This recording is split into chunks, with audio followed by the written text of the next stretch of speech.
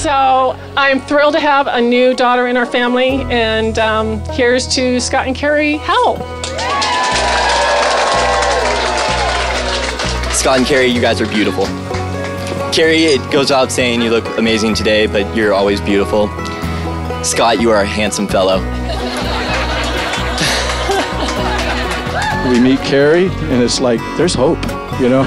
This is, in fact, this is beyond hope. This is like a dream. I mean, just Kari's friggin' amazing, you know? And it's like, Scott, you pulled that off, you know? So, you know, you guys amaze me. It's you know, my highest admiration, and you're like the pairs of a scissors, the opposite pairs of a scissors, you know? And you guys complement each other very well. I'm a fan. I'm amazed. Okay, so Kari gave me one set of instructions about the toast to keep it short. That was my only direction, keep it short. So it was, you know, a long pregnancy, and the labor, you know. I'm kidding. I'm kidding. You guys have the ability to soak in the world around you.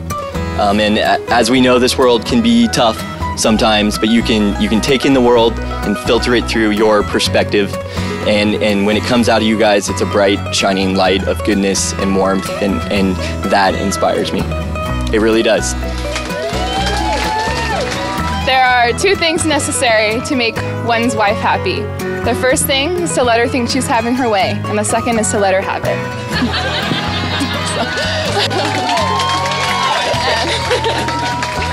Scott and Kari, your foundation of love will get you through anything. You know, we go through life with defining roles, and I am a daughter and a sister and an aunt, and now I'm going to get emotional.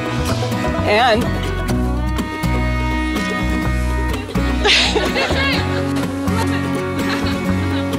sorry. Of course, my favorite role is that of mother, and I've never been more.